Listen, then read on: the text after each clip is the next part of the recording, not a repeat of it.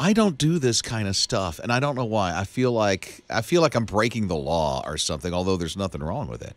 Bringing things to the theater that you don't buy there, like, the candy, the popcorn, all that kind of stuff. Check this out. Ninja's sister brings what? A pickle. Like, you can go to the store and get just a single wrapped giant pickles, and just in the quiet part of the movie, you just hear... One of those big dill-type pickles? Like in a bag. Whole pickle? Is it like in a bag? Yes. Oh, my God. Okay. So my parents took our daughter, Taylor, to the movies when she was little, and she still remembers this. They both brought canned Pepsis.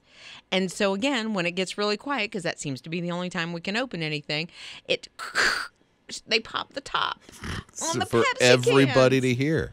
And she was like, oh, my goodness. It doesn't seem like to me that they're that strict anymore. I don't feel like there was they a time, are. like when I was younger, if I tried, I would get stopped. And so I just don't do it because I feel like, I don't know, I feel guilty bringing something. And I shouldn't, but I would feel guilty bringing something into the theater. Well, I feel like they don't rarely check your ticket, much less. Really? Because you buy your ticket online and you come in and they barely, in some theaters, barely look at you when you go in. I thought they scan them. I don't think all the time. Well, not at ours that we go to. They check don't. out. Here's our other producer, Jake. Check out what Jake brings in.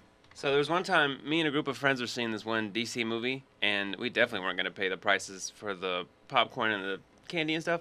And so at the time, I used to work in Zaxby's, and I just made a custom Zax snack meal, and we got that in the movie theater.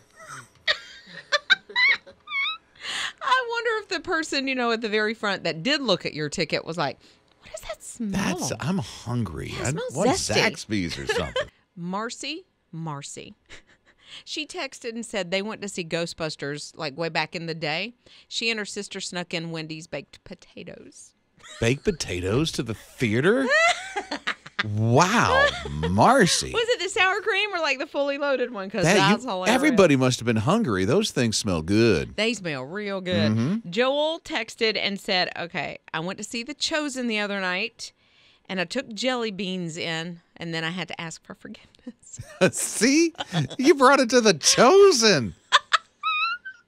My wife went with some of the ladies in our small group to go see The Chosen on Saturday. Now, I am waiting for that one because I missed the first couple of episodes in theater, so I got to wait for the whole season.